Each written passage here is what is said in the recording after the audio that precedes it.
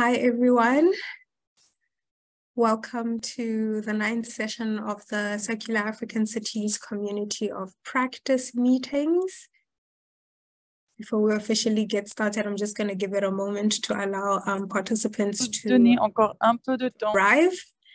And while we do that, can I also just note that, as usual, our session is hosted in both English and French. So please do listen to the session in your preferred language. If you're English speaking, please do listen in English so that you can hear our French participants when they speak. And to all our French participants, we do have French interpretation. So please do select the icon at the bottom of your screen to choose your preferred language to listen in.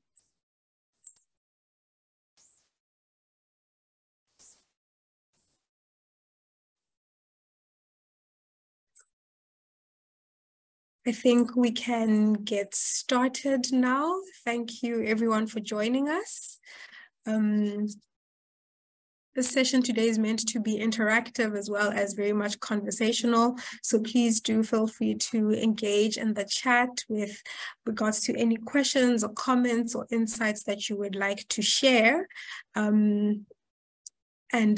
Just to get the chats rolling, perhaps I could just ask everyone to just in the chat, just let us know who you are and where you're joining us from, just so we can know who is joining us, what field you're working in, and perhaps if you don't mind sharing also what interests you about today's topic. So to get started, our session today is largely focused around a huge upcoming event towards the end of the year, which is exactly 30 days from right now, which is the upcoming COP27. And our session today aims to explore the linkages between circular economy and climate action, specifically looking at that session, or rather that program that's upcoming. And so we will also try to explore what our expectations of COP27 are. Our session today is co-convened by ICLEI Africa as well as ASEN, and we do have two speakers with us today who will be sharing some insights on this topic. So we do have Elisa Luotinen, who is an expert in circular economy at the African Development Bank. And then we also have Magash Naidu, who heads the circular development team at the ICLEI World Secretariat. So for today's session, we will begin with an overview of what COP is, and specifically COP27. And for that, I'll call on Chris, who is also our co-convener from ASEN, to just give a little intro into what COP is, and just to give us a sense of what the topic will be. And then from there, we will jump to our two panelists to hear their perspectives on today's topic. And from there, we will open the discussion for everyone to engage. So while they're speaking, please do share your insights or questions for the group in the chat. And thereafter, we will jump into some breakout rooms where we will engage further on today's topic. So without wasting any time, I'd like to then call on Chris to just give us an overview of what COP is and what COP27 will be about. Thank you, Jokuru. I'm not going to go into too many details. I'm assuming that a lot of people here will understand what the Conference of the Parties is all about. Essentially, we're looking at sort of global alignment in terms of trying to understand our impact on the planet and looking at sustainable opportunities for future development that is going to create a just transition and hopefully allow Africa to emerge as a leader in sustainability and circular economy. From our hope in terms of the COP27, obviously the last one was held in Glasgow, COP26, and there were a number of key outcomes coming from that that hold a number of opportunities for alignment to circular economy. Specifically around those were the opportunities around environmental, social, and corporate governance reporting that affects not only big corporates, but governments, banks, and other institutions, but also the alignment in terms of the International Financial Regulatory Standards and the International Sustainability Standards Board, which has been promulgated out of that. And the idea from that really is to look at the alignment, looking at transparent ESG reporting, looking at scope 1, 2, and 3 assessments, trying to achieve our nationally determined contributions and ensure our low carbon transition. There's a hope, obviously, that we can look at some of the key outcomes with this COP being in Africa, to look at maybe an Africa-centric approach, particularly around our drive towards circular economy across the many different sectors. We're hoping that some of the people that are in this room will be there and are also looking forward to finding out what the outcomes are of the COP27. I'm going to leave it more in the hands of Elisa Leotonen and Magash Naidu to unpack some of their expectations and linkages with COP27, circular economy, and the opportunity around climate finance and what that brings to Africa. So welcome, everybody. I look forward to a healthy discussion. Yes, thank you so much, Chris, for that overview. I think it's quite helpful, and also just pointing the connections to a previous session we held with the community of practice on finance. So for anyone who was in that session, this is quite an interesting continuation of some of the discussion points that emerged from there. But I would like to then call on our first speaker, who will be Elisa, and then we'll follow up with Magash. So over to you, Elisa, to just introduce yourself and then share your insights on COP27 and expectations. Yes, thank you a lot. And thank you for the invitation. So indeed, my name is Elisa Luotonen, and I work at the African Development Bank in the circular economy team, which is under the Department for Climate Change and Green Growth. So I will just say a couple of words about circular economy in AFDB's green growth strategy, and then AFDB's role in the COP process, and then a little bit about our plans on COP27 related to circular economy. But so circular economy is definitely a part of the green growth strategy of the AFDB and the climate action, and both from mitigation side and from the adaptation side. So what from the mitigation side, what circular economy can bring is to bring emission reductions from a broader scope, or involve also other sectors than just energy and the traditional emission mitigation sectors. So for example, regenerative agriculture, or also reductions coming from more efficient resource use and more efficient material use. And this is something that, for example, our NDCs hub, which is also hosted in our department, is doing, helping countries to include also circular economy and this kind of new ways to mitigate emissions into their NDCs. And from the adaptation side, especially, that's even, you could say, more important part of the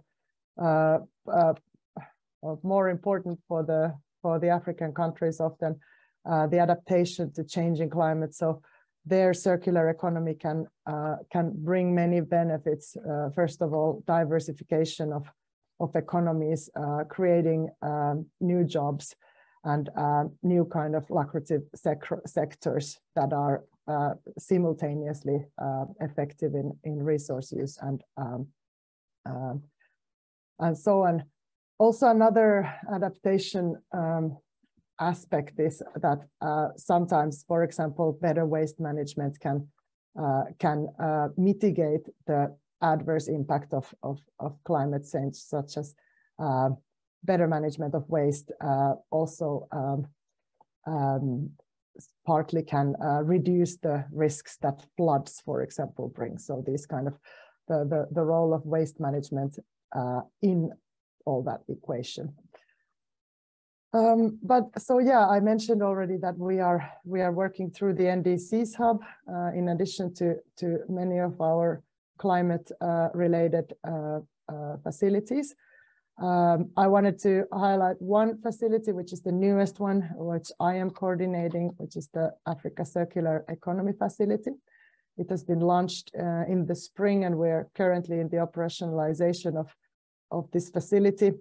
So with the funds, we really aim to create an enabling environment for circular economy and a wider adoption of the practices. So both supporting governments and the public sector to create a policy environment that enables circular economy, but also working with the private sector to support scaling of viable solutions. And also we are also aiming at seeing how we could also scale private financing for these topics. Related to COP processes or COP in general, so African Development Bank has two different, you could say, paths being involved in the COP processes. So one is the negotiation path, and there is a whole team at the FDB in our department who is supporting countries in the negotiations. I am less familiar with that side of the work, but I can definitely connect you with people who are responsible for that work. And then there is the other path, which is I could say the Africa Pavilion and the side events path. Africa Pavilion's role is to support the countries in their negotiation and also provide a venue to showcase what African countries are doing related to the particular COP topic that is at hand. So indeed, the COP, the Africa Pavilion has been there for many years at the COP, at the climate COPs. It's also been there for the COP15, for example, last spring, and now we are also having, as in previous years, the Africa Pavilion at the COP27. So African Development Bank is one of the core partners of the Africa Pavilion, alongside African Union, UNECA, and also NEPAD, for example, is part of that. And there will be dozens of side events during this COP27, this upcoming COP27, and there has been a lot of demand for the side event slots. There were, I think there was only one that was geared around circular economy for the African Pavilion. So we are quite confident that we could be getting a side event there geared to circular economy, and also where the concept of this session would be highlighting how African countries can include circular economy in their national development strategies, also how it can contribute to job creation and improved conditions for vulnerable people. It also would aim at raising the profile of waste management interventions as climate mitigation and adaptation, because waste management is often not prioritized as one of the mitigation and adaptation methods. And the third topic or goal of this side session would be to highlight the importance of access to finance and closing the gap there.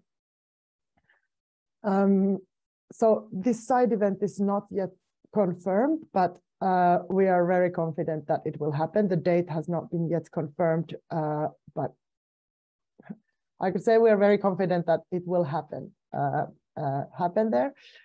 And it would be in a format of a panel discussion where we would have representatives of African governments and also representatives of international organizations about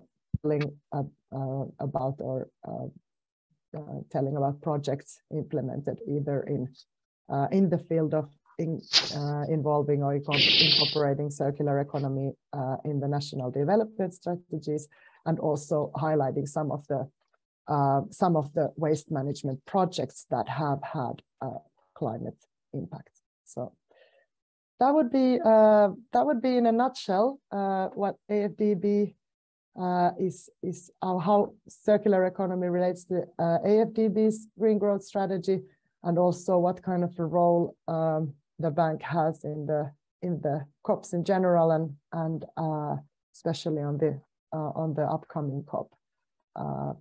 Thank you a lot, and back to you, Djukudi.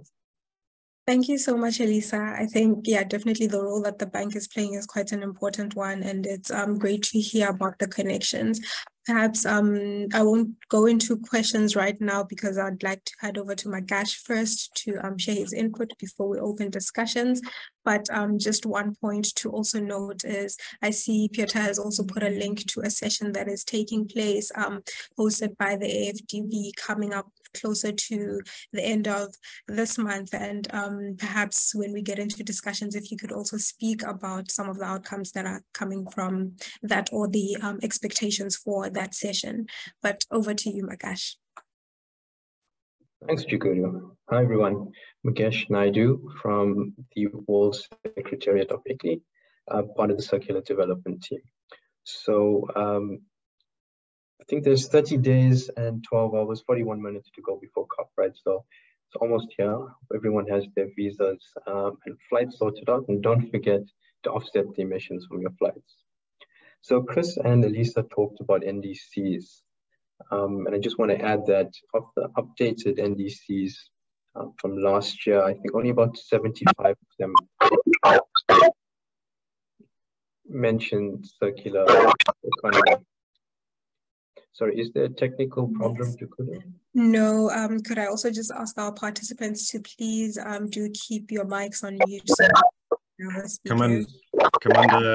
Commander David, if we could please mute your mic. Yes. Perfect. Okay. Sorry, I was saying, of the updated NDCs towards the end of last year, only 75 mentioned the term circular economy. And given the fact that there's 193 countries that submit NDCs, I think this is a little bit concerning. It did give me a little bit of stress when I was preparing for this session, when it hit me in terms of the magnitude the work we still have to do. Just to contextualize where we are at, the Rio Summit was in '92. This is 30 years ago. And the climate agenda, as we know it, has taken all this time to progress to this point. Yes, we've had some milestone COPs and agreements, protocols, so Kyoto Protocol, Paris Agreement. Durban COP was instrumental in getting us to the Paris Agreement, and also my home city, Durban. But it's important to note we've had a lot of progress, and at the same time, we've regressed in instances. If you take what's happening now, the complications that is being experienced from events such as the implications from the war in Ukraine and the need for energy sources, this not only adds a further level of complexity, but puts some of the perhaps not so low-hanging fruits in terms of climate interventions further out of reach. And this is part of where circularity lies, right? It's not a low-hanging fruit in terms of interventions, because it's pretty complex, as everybody in this call knows. And then you further rope in the need for developing countries to develop, utilizing sort of feasible energy sources that can also stimulate jobs. Really complex, and it's taken us 30 years to get to this point. What I'm trying to get at is that in terms of the circular agenda, it's relatively new. And if we don't start to integrate the circular agenda with the climate agenda. We're going to take decades to get to this point now where the climate agenda is. So we know that circularity is pretty much linked with the waste agenda, and it's an easy entry point, particularly because this is a key mandate of subnational governments or local governments. And also the practicalities a lot of these local governments face pressing waste management challenges. On the flip side of this, the uptake, as we know, partly because policymakers have not fully understood the value add that circular development, circular economy is, can bring to the party. And it's definitely not as well positioned as it can be, particularly it can be positioned better to address the climate emergency and the Paris Agreement. I think Elisa was alluding to some of these points earlier. So as an example, if we look at the research from the Ellen MacArthur Foundation, something like 55% of emissions can be addressed by renewable energy and energy efficiency interventions, or traditional mitigation interventions. But the remaining 45%, so kind of the last mile, if you'd like, is attributed to consumption, right? And this is then where circularity has to come into play to address this remaining 45% of emissions to take us to this future of being free net zero. But it's not being taken seriously. And we have then a lot more advocacy to do in the space. So again, coming to the point that if we had to carve out our own space for circular development in terms of a climate agenda, a separate agenda, it would take many decades. The only feasible option is to better integrate circularity as a tool into the climate dialogue. Personally, and I know we're being recorded, but personally, I am not seeing any meaningful or breakthrough sort of hole in the wall interventions for circularity from the main negotiations of COP. There are some fantastic initiatives though that are being launched, which we'll come to in a little bit. Just in terms of ICLEI's advocacy role within COP on circularity, ICLEI has been part of the Marrakesh Partnership for Global Climate Action for some time now, particularly within the human settlements pathway, and we then lead the waste and consumption working group. And the Marrakesh Partnership, as some of you may know, is a means or a platform for local government, business, and many other stakeholders to support the implementation of the Paris Agreement. So maybe it does not easily allow input into negotiation processes, but we do get a lot of support from the high-level champions. Specifically within COP for the Marrakesh Partnership, there is an action event taking place on the 17th. And this is, I believe, Solutions Day. And this event will essentially highlight signals of change from around the world that are aggressively working towards net zero, resilient, equitable, affordable, and safe human settlements. Focusing on how implementing the circular economy, dense urban areas can bring about tremendous economic, social, and environmental benefits. So often we are posed with the question as to why circular development? It's too expensive, it's too complex. But we have the opinion that circular development holds huge untapped potential to bridge many divides, particularly then the developmental divide from global south, so to speak. In addition to the Marrakesh Partnership,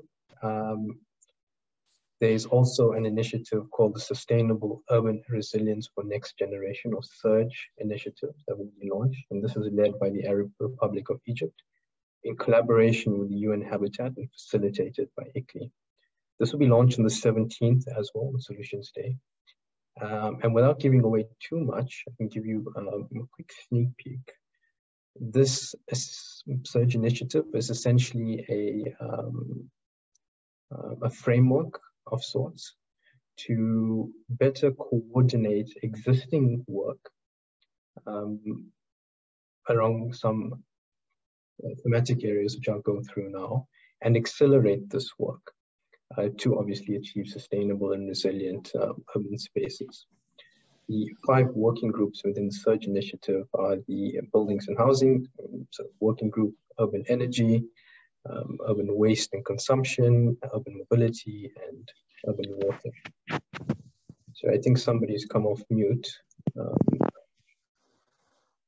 Specifically for the waste and consumption focus or objectives, we're seeking to enhance municipal solid waste management systems that enable zero waste cities and circular economies while ensuring an accelerated transition towards 1.5-degree lifestyles that support social equity, food security, resilience, sustainable economic development, culture of sustainability, and job creation, supported by sustainable procurement policies and strong education, training, public awareness, and participation. So this is kind of the highlights, and we could go on for quite a bit, but we thought it important to just highlight those 2 major interventions that ICLEI is involved in terms of COP. Just taking a step back though, and focusing on what we need, looking at circularity and interfacing with COP27. This COP27 is being talked about or positioned largely as an action-orientated COP. Based on this, there's a few things that are really important. Obviously, multi-level action needs to be strengthened. And again, I think everybody knows of the nuances of this, so we won't go into too much of detail. But importantly, I think the energy transition needs to better follow circular principles in order not to cause waste management challenges later on. We've seen a huge deployment of various renewable technologies, be it wind turbines, PV, and so on and so forth. But we're not actively talking about end-of-life renewable technologies. So this is something ICLEI is currently working on and will be kind of launching soon. So just coming back to the COP focusing on implementation, I think circular development offers the answer in terms of the how. It provides an approach that is actionable across many sectors. But to get to that point, we still need to overcome some critical barriers of understanding of policymakers of what circular development actually is. And this then is why advocacy and everybody in this room has such an important role to play to go out and educate everybody. It's the same learning curve we saw with energy transition, even with simple technologies like solar. I remember a time when we were rolling out tens of thousands of solar water heaters for free, and there was an element where people had to go and purchase them. But we were advocating for people to go and install solar water heaters, and we weren't getting the uptake that we wanted to. Then we did a bit of market research and realized that people actually didn't understand what solar water heaters are. So I think in this instance as well, a similar learning curve needs to be followed, and concerted effort is needed on education and awareness. Another important point that's missing is that there's no integration.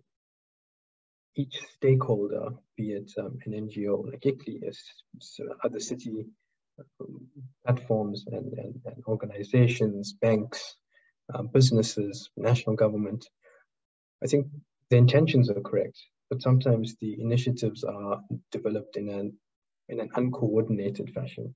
So there needs to be a lot of integration, with each stakeholder obviously playing their unique role, but contributing to the systemic enhancement of circularity. The last point, and linked to what I was talking about, and this is where ICLEI has been developing a theory of change, which we're positioning as a global circular development, a strategic global circular development program. This theory of change is based on 3 fundamental elements, and this is analyze, act, and accelerate. And it essentially provides a series of steps for cities to follow to allow them to transition to a circular future, but also makes critical allowances for key stakeholders to sort of pull the ball in the same direction.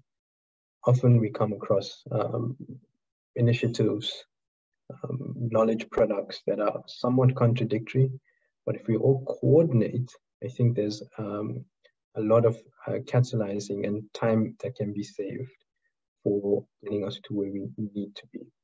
So I believe this theory of change could be, it's a nice blueprint. I guess the glue that will hold it together is how we implement it going forward. So maybe I stop there, Chukwudi, and hand back over to you. Thanks. Okay, thank you so much, Magash. I think what you've done is also just give great perspective into where we are currently and what needs to happen. I like that you pointed out the importance of taking action as opposed to hoping that we will reach our targets by the time all these global goals and commitments that we've committed to arrive. And so just a reminder to everyone, if you have any questions for our speakers, please do paste them in the chat or raise your hand so that you can ask them. But one that I might just ask to get the conversation started goes both to yourself, Magash, and to you, Elisa, is just trying to get a sense of, well, especially from what Magash has presented, the need for taking action and grounding the emerging discussion points into what is practically happening, say, across the African continent, let alone globally. So how can we then ensure that all these ideas that we're speaking about are actually translating into policy? We see a lot of work coming through, say, from policy as the work is being shown from what AFDB is doing. How do we then shift from creating policies into then actually taking action and seeing the voices of, or even the actions of different people around the continent being featured in these spaces when decision-making is taking place? Would you like me to go first? You can go first. Perfect. So this is an important question. It might seem simple, and I think how we actually roll this out is rather complex. Mm-hmm. I'm going to start by a simple principle that might seem obvious, but we don't practice it, and this is by communication. Often, sometimes in same organizations, we're not communicating. So this is much more tricky when you're communicating across continents, across countries, across stakeholders. This is the foundation of being able to coordinate and ensure that we can not just develop policy, and policy can be developed by sitting behind a laptop, right? But is this policy then going to be worthwhile? No, if maybe by some fluke or some chance, it might be valuable. But generally, without insight from people, key stakeholders, there's not going to be any value. And this is again where communication comes into play. In addition to the communication aspect, there's a level of trust that needs to be built up. How do we have governments that take certain decisions that perhaps reduce the trust of their citizens, have the same governments then make policies and allow space for input? It's kind of a tricky space because trust is broken. So what I'm kind of alluding to is there needs to be systemic thought and almost altruistic behavior in terms of key stakeholders to bring everything together. At the same time, just one point, it is tricky sometimes when working across stakeholders because of conflicting goals and objectives. Government often has to be very neutral because it's a space that lots of stakeholders leverage off. When working, I guess, with business for-profit entities, their focus is often at a different level. Now, in this instance, one would try to develop consensus, but I think consensus is a very dangerous space to play in, because when you get to consensus, you're probably not getting to the best decision one could make at that particular point in time, be it a policy or translating policy to a particular program. And this is where compromise is needed. So if government needs to make a particular decision, perhaps citizens benefit, but businesses get the short end of the stick, so to speak. There needs to be a level of compromise there. So just speaking about some principles at a very broad level, but maybe I leave it there for now. Thanks. Thank you, Magash. Maybe we could then get Elisa's perspectives. Yeah, well, thank you. And indeed, as Magash is saying, it's not easy to create enabling environments for circular economy. Circular economy being a concept that cross-cuts industries, also cross-cuts national borders. So as Magash was saying, communication is key, or actually even collaboration.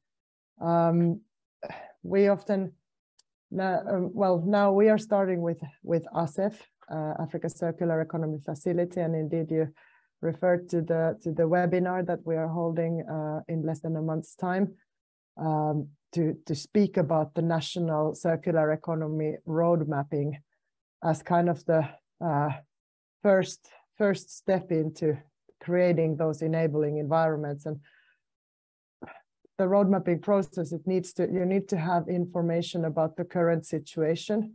However, as the topic is so broad, you cannot wait until you have perfect information before you start taking action.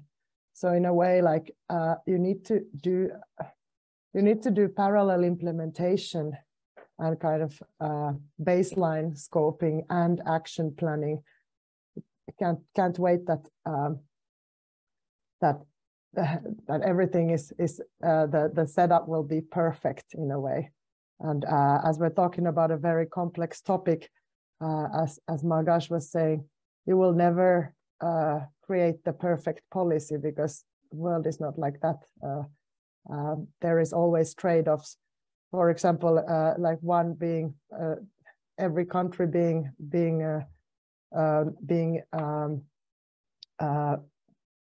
different in their own way. But however, we would like to encourage also regional integration, harmonization. So you need to balance these kind of elements as well. So yeah, I don't have a silver bullet to this, and we're not even after that with ACEF. We have just taken the approach that we will need to start somewhere and then work from there. So we encourage all the countries to exactly do the same. Start the road mapping exercise in their own context. See how it links to the plans and strategies of neighbors and other peers. So in a way, starting now and adjusting the plans as you go would be my way forward. Definitely, thank you. Maybe just to point out something that has been put in the chat is a question specifically at Magash, which is the initiative you mentioned,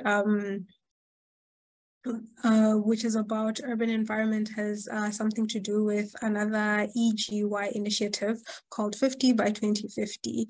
And so to him, he has noted that there's a lot of convergence on the content between the two initiatives. So I was wondering maybe whether Magash, you do have any additions to that or reflections on that point. Thanks, Chikudu. Piotr, I think this is really good question. It's a question that has crossed our minds as well. So you're 100% correct. The 50 by 2050 waste initiative will also be launched on Solutions Day, so 17th.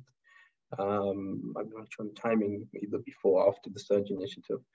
But we have, this initiative is also being led by the Arab Republic of Egypt. We have had some discussions with Dr. Nagwa, who's, I guess, the focal point for the initiative, and we're currently developing proposals or ways, possibilities, and how these two initiatives can interface and synergize. Fundamentally, though, obviously they're pitched at slightly different levels and scopes, but I agree there appear to be a number of synergies, and we're exploring this. Thanks. Thank you so much, Magash. And then from there, I'd like to then take us back to some of the points that that Elisa had made around the development of national roadmaps, and perhaps to jump into the importance of, or the reason behind specifically choosing the roadmap as one of the tools to shift from just policy generation into starting to bring in the implementation aspect. Just noting what Chris has noted in the chat, which is that a continental guideline is also required, but uniqueness of economies should allow for local strategy, such as country-based circular economy roadmaps and action plans. So maybe Elisa, you would like to speak a little bit about, or a little bit more about the importance of using roadmaps as one of the tools for implementing circular economy.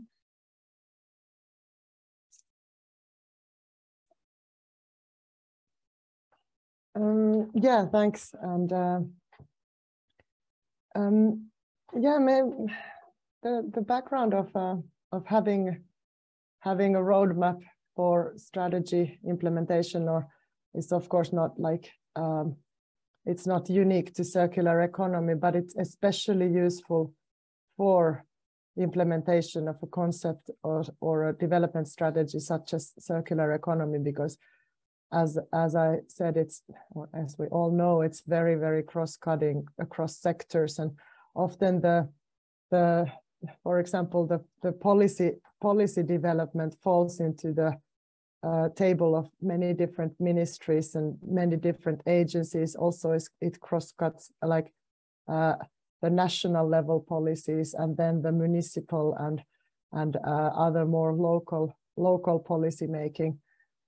So that is why a roadmap in this context is you could say even more useful, because it can bring different stakeholders also from private sector, for example.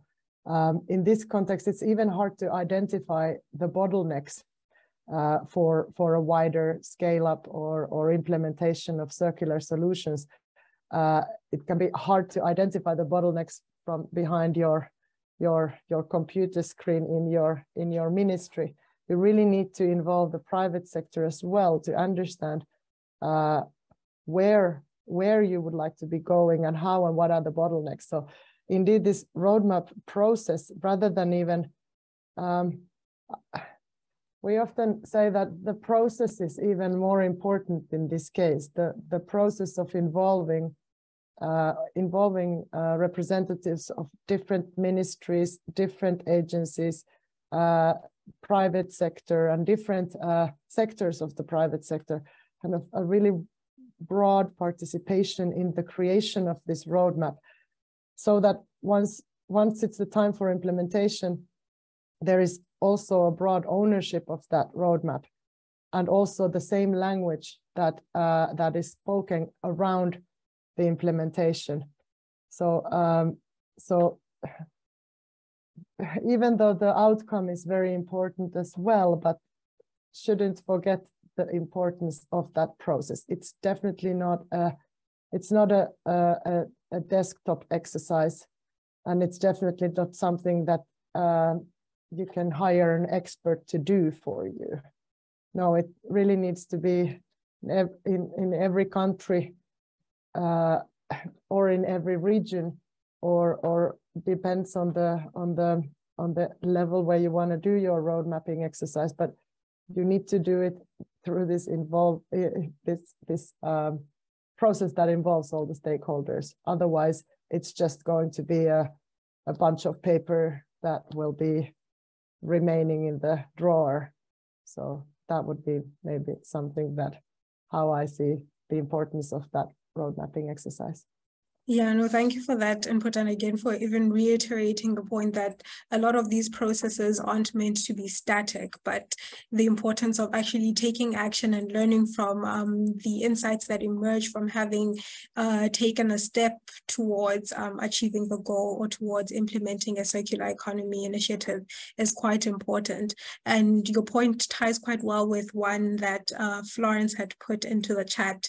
Although it was French, we have tried to translate it, so I'm going to try and read it out to everyone in case people might have missed it. And Florence noted that to begin with, yes, but we are forgetting that circularity can also generate GHGs in large quantities and in Africa as well, if not at a national level. And so there's a lack of carbon measurement to validate circularity that respects the planet. So how do we then talk about things such as regeneration, and why, and should we?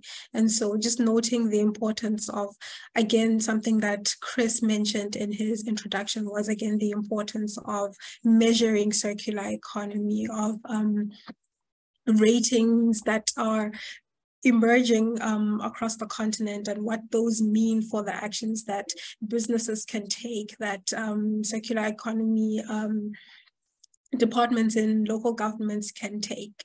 And so I think this can lead us quite well into our next portion of today's program, which is I'd like to break us up all into groups and breakout rooms where we can discuss a couple of questions to further deepen our discussion today. And so in the breakout rooms, we'd like you to discuss perhaps what role do you see circular economy playing in climate action? And I think a lot of this has emerged in the discussions that both Elisa and Magash have provided today, as well as what role do you think you can play in contributing to the circular economy transition for climate action within your different sectors, if perhaps you have not yet made the direct linkages to COP27. And then the second question is, what impacts and expectations do you have of global commitments for circular economy transition? Are we seeing this taking place in COP27 and in various global platforms? We heard from Magash the realities of where we stand currently and what has been achieved since the emergence of the COPs and the progress that has been made thus far. And then perhaps any additional key insights that you would like to add to the conversation that we have not covered at this moment. So Zakia has put into the chat the questions. Please do note them. Just a note for our French participants, if you are assigned to a room, please do not accept the invitation. Please remain in the main plenary, and from there we will have a discussion in the main room. So just noting those questions, I will now open the breakout rooms for about 7 to 10 minutes for you to discuss the question. Please do appoint one person to feedback to the main room when we end. Thank you, everyone. I hope your breakout room discussions went quite well. Welcome back to the main plenary. We had quite an interesting discussion here with our French participants. So perhaps we'd just like to jump quickly into some of the insights that have come out from these discussions. And maybe we can start with our French colleagues to share what was discussed here in the main room. And just a reminder to everyone who's listening in English to please make sure that you are on the English interpretation channel so that you can hear the inputs. Over to you, Florence. Oui, Monsieur Yao. Mr. Yao is going to, to do it, I think. Oh, no problem. Well, thank you then for giving me the floor. For our group, we understood that the concept of circular economy itself is somewhat ambivalent because it's a recent concept for us, especially for French-speaking countries. But at the same time, circular practices have always taken place and are part of our tradition. So it's all about owning the concepts and making sure that we use the right terminology so that the concept of circular economy is better understood at all levels. And we also mentioned the fact that the narrative around circular economy is still at an embryo level, and therefore there is a need to put actions into place so it is better understood at the highest level. And we've also realized that circular economy practices can be observed mostly in informal sectors, even if the informal sector is marginalized and is not prioritized compared to structured sectors. And again, these more structured sectors are not fully involved in the discussions around circular economy. Therefore, as a conclusion, we need to adapt the terminology around circular economy to our continent, and we should also stop forgetting circular traditions and circular practices that can be observed in the informal sector, and we should also involve the private sector so they can fully grasp and take on the challenges of circular economy and include these practices into their practices. And finally, we should democratize these concepts so everyone understands the concept of circularity, even all the way down to the households. This is the only way that circular economy can contribute to the measures of climate change mitigation. Thank you. No, thank you so much, Mr. Edouard Yao, for sharing those perspectives, very relevant and well tied to some of the points that Magash had pointed out, which is we need to start thinking about how we practicalize making or taking action for circular economy implementation. And from what you've said, not forgetting the very clear things that we do need to ensure are put in place, which is ensuring that everyone understands what circular economy is. And there's still a lot of work that needs to be done in that space, despite all the progress that we have made. Perhaps we could hear from the first group, if you were in group one, if you could please share some of the insights that came from your discussion. Are they similar to what we heard from our French participants or different?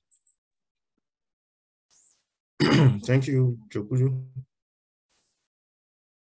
So basically, I will just reflect on what we talked about. The first thing we reflected on was the role of circular economy in climate action. And essentially, I think there was a contribution that, given that the circular economy also seeks to reduce waste,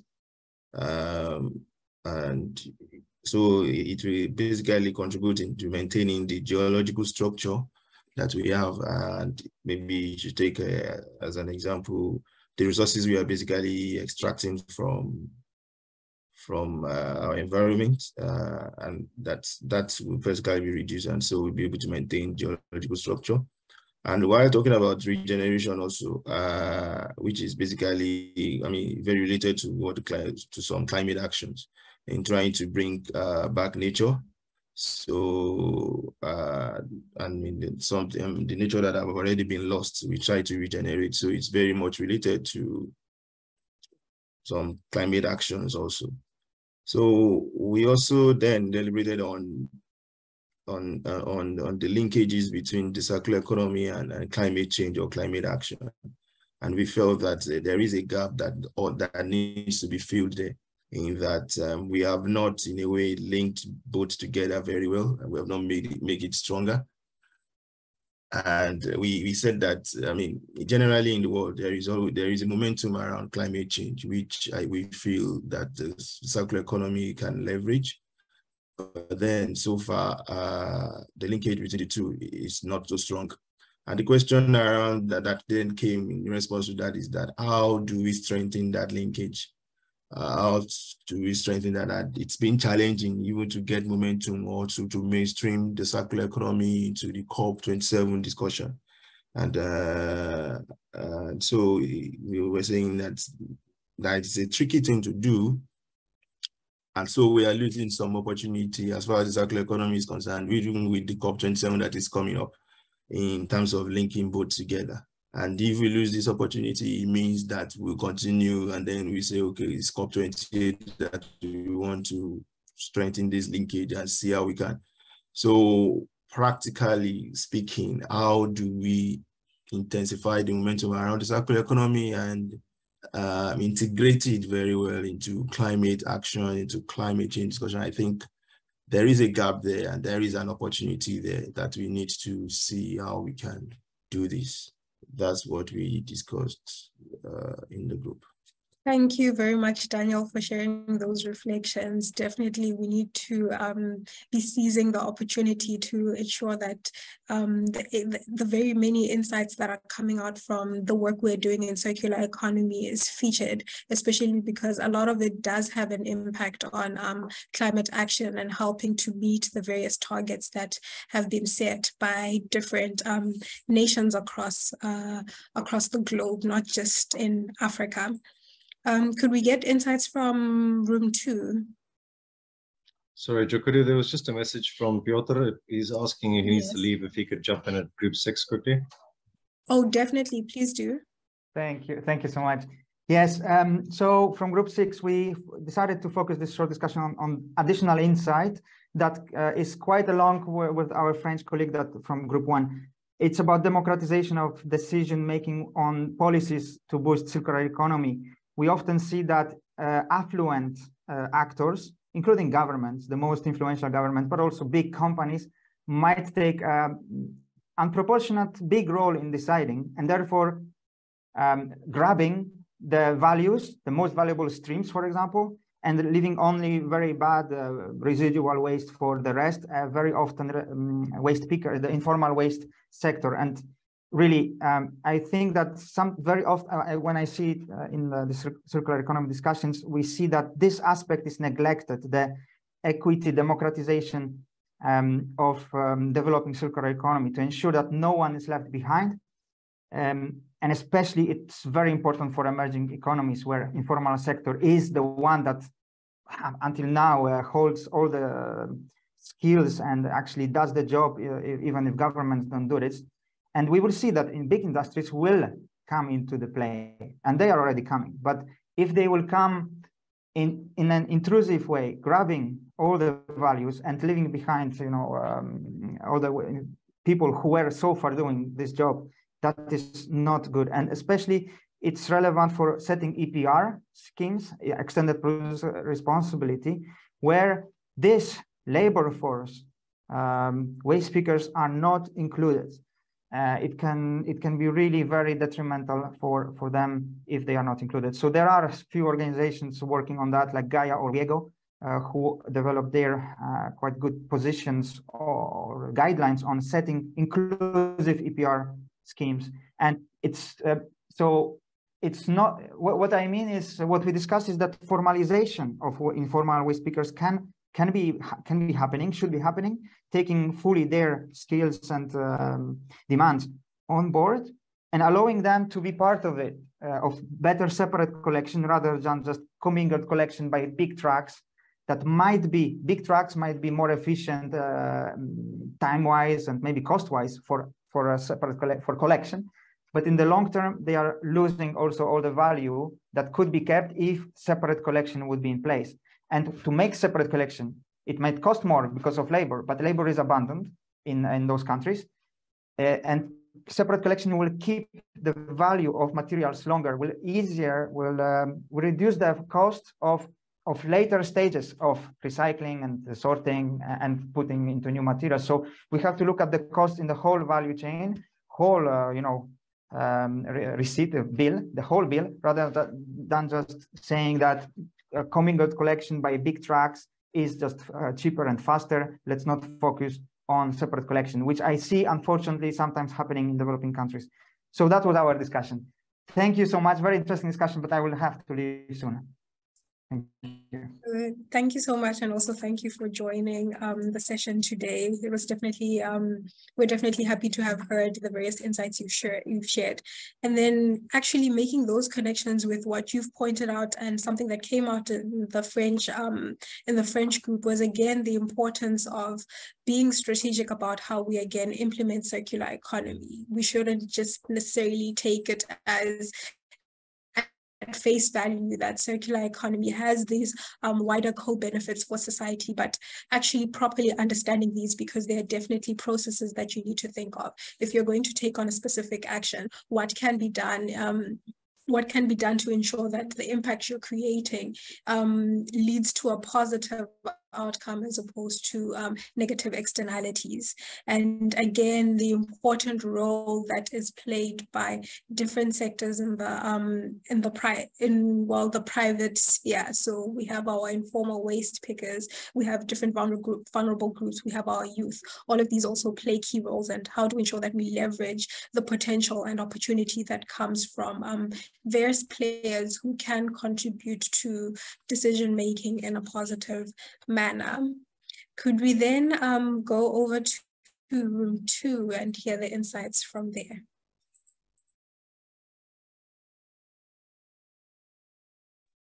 Well, hi again. We didn't have the time to agree who's going to deliver our discussion points, but I see that there is not many left from my group now. So I'll just go through very quickly. So we also talked about the co-benefits, or like kind of the measurement and the need of the holistic measurement of the benefits or negative impact, in order to kind of first of all prioritize, but also to determine if the final impact is indeed positive, and to pay attention to that. And then maybe another point that we made is that we underlined the nature of circular economy still to bringing in solutions, and how to share more business opportunities. We had a participant from South Africa who is indeed exactly in this kind of sector of sharing business opportunities, creating spaces for circular initiatives and people to tap on them. So how could we feature circular economy also as a kind of solution-oriented strategy for these challenges? That would be maybe the 2 points that were discussed. Thanks. Thank you so much, Elisa. I think you ended off with a good point there at the end. We need to start thinking about solutions-oriented outcomes that we can achieve through the circular economy. Can we then go into our last room, which is room 3, for your insights? I think that was our room. So yeah, I think just to reflect back, and again, always thanks to Edouard, our Côte d'Ivoire representative. He's always had some useful stuff in there. But what he said reflected very much what we're talking about, and particularly in the French-speaking countries, is a lack of capacity, knowledge, and understanding in terms of what circular economy can bring. So when we talk about the COP27 opportunities being mooted as sort of an action-oriented outcomes, how do we drive that, looking at specific project applications and practical applications on the ground, as opposed to some of the stuff we've been doing through ACEN and ACEN Foundation is driving into looking at different countries. And we find that after a year, 2 years, sometimes 3 years in a country, we still haven't got to any practical application, because we're still trying to go through the policy and the talk and the discussion side of things. So maybe what we need is a basket of best practice sort of demonstration type projects in each of the different sectors, whether it's agriculture or infrastructure or energy or whatever it might be. And look at each different country and try and find out where the sweet spot is, where we could look at project implementation. Because the needs are there. The needs in Africa are, it's not about the policy and the requirements. It's like we need jobs, we need energy, we need water, we need food, we need housing. And maybe to focus in on those outcomes first, and look at it from a project-based approach, where we know there's a whole bunch of work that's been done through the likes of our partners in Footprints Africa and others, showing what does work, and to bring those applications into Africa. But again, comes back to what I said right at the beginning. How do we align climate finance with circular economy? How do we look at bringing project developments into Africa, that let's put it on the ground. Let's have impact. Let's have the benefit and the outcome for the people on the ground. Then measure it afterwards and talk about how great a job we did, rather than trying to convince them up front what it can do. Let's get to practicalities. So practical outcomes-based opportunities is definitely the focus we'd be looking at.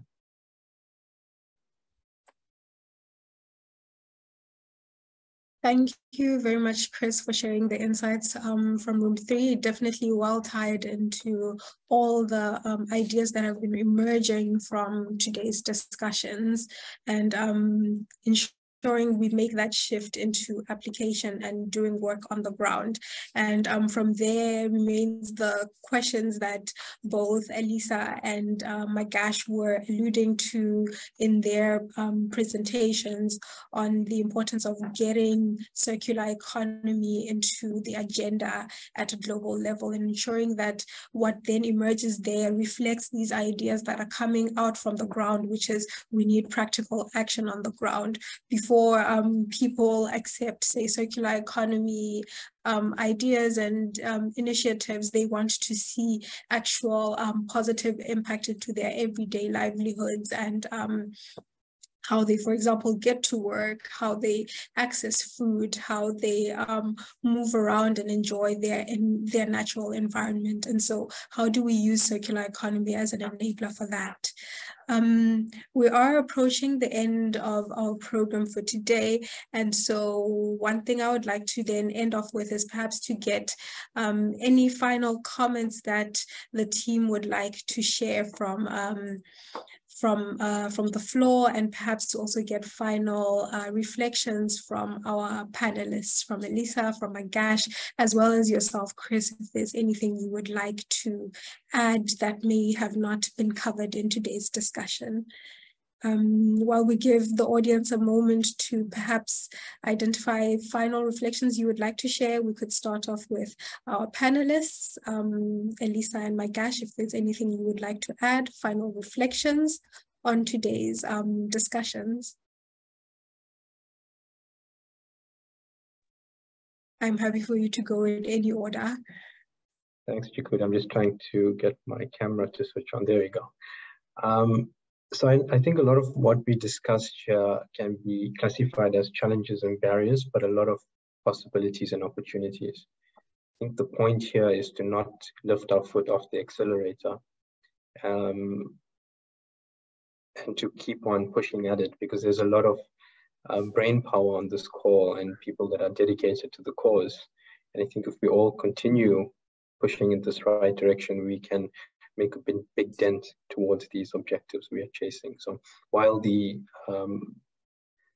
hurdles might be huge, I think our ability to adapt and think around is even greater. So we must not lose hope. Thank you. Thank you, Magash. Over to you, Elisa.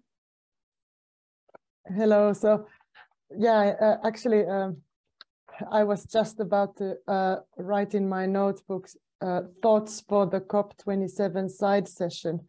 So indeed, it's been in a practical way very, very useful and very inspiring for me to be here today and hear the discussions, read the chat. It helps really a lot now that we start the last push of designing the side event for COP27. Indeed, how to underline what is the concept of a circular economy? What does it really mean for Africa? Sharing practical examples. I liked how Chris put it at the end, that let's implement projects and then measure their impact and kind of rather go and show than tell or try to convince up front. And how does this exactly, like how does circular economy, how does it actually kind of manifest itself in the real life, like jobs, housing, water and food, these kind of topics. So it's been really, really, really inspiring for me. Thank you for inviting me, and hope to join the roundtables also later. I hear that this is happening regularly, so don't hesitate to invite me as a listener next time. Thank you. Thank you very much, everybody. Definitely. Thank you too, Elisa. Perhaps Chris, without putting you on the spot as well, to maybe get any final reflections that you might have for our discussion today. I think you always put me on the spot. Yeah, I think that the opportunity really is to embrace a lot of what's coming out here. We've got a lot of very Africa-centric viewpoints, and I think those are critically important. As Elisa said, those are some of the things she can take forward towards COP27, which is great. So she's probably got as much out of this as she put in, which is really what these events are all about. But also from the Gush perspective and looking at ICLEI on the global stage in terms of what they're doing, I think it's great that we are looking at the practical realities of what's required in Africa, and we need to take those lessons through to COP27. So we are hoping that there are other events leading up to that. We'll try and share those through our different social channels. But the idea is, again, let's make this a practical application. How do we look at an outcomes-based COP27 that is going to benefit Africa? We're hosting it for the first time, so we really want to see something come out for Africa. And yeah, I think that's going to lead up, obviously, to the World Circular Economy Forum that we will have in December in Rwanda. And I think that there's a number of other different side events and opportunities to link into there. But practicality, capacity, implementation, and impacts and outcomes. I think those are the key issues we can probably take from this. Thanks, everyone. Thanks, everyone. Thank you, Chris. I haven't seen any additional hands for final reflections. So perhaps just to say thank you, everyone, for your contributions to today's discussion. What Chris has highlighted right now is just a good summation of today's discussion. And we're looking forward to seeing what emerges out of COP27. In the chat, we have seen linkages to a couple of sessions that are emerging. The one that is being held by the AFDB, which Elisa has put in the chat, as well as another which Caroline Kawira has also shared, which is coming up next week. So please do click on those links to get a sense of what's emerging around this space. And then finally, before we close off, I would just like to note that over the course of all the sessions that we've hosted, we've been sharing a link to a paper series on circular economy in Africa, examples and opportunities, which we have been looking for various inputs and feedback on from different people in different sectors. So please do also click those links to access the articles, as well as the link to review the papers. We definitely want to hear from you about the insights that are coming from the papers and your reflections. So thank you, everyone, for today's session, and we're looking forward to seeing you in our next session. We will be sharing a digest of today's session as well as information about the upcoming session for November. Bye, everyone, and have a good rest of your day.